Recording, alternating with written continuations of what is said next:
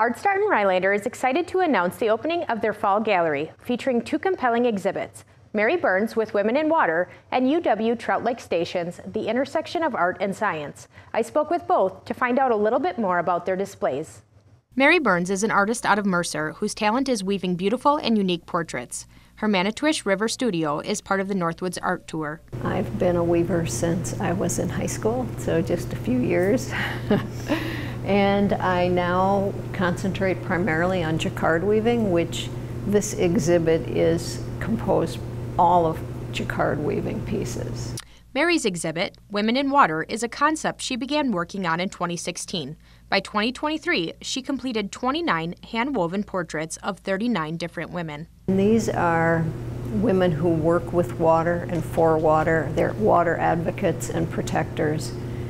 And my goal is to honor water through honoring these women and their work.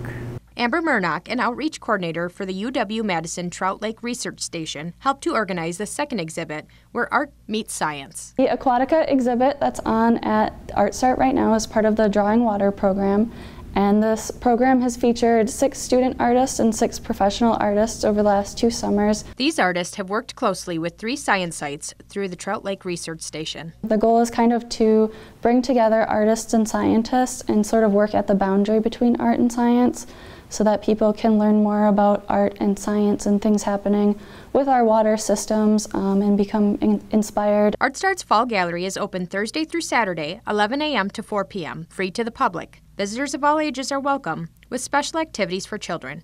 For more information, visit artstartrhinelander.org. Reporting from Rhinelander, Shauna Johnson, Newswatch 12.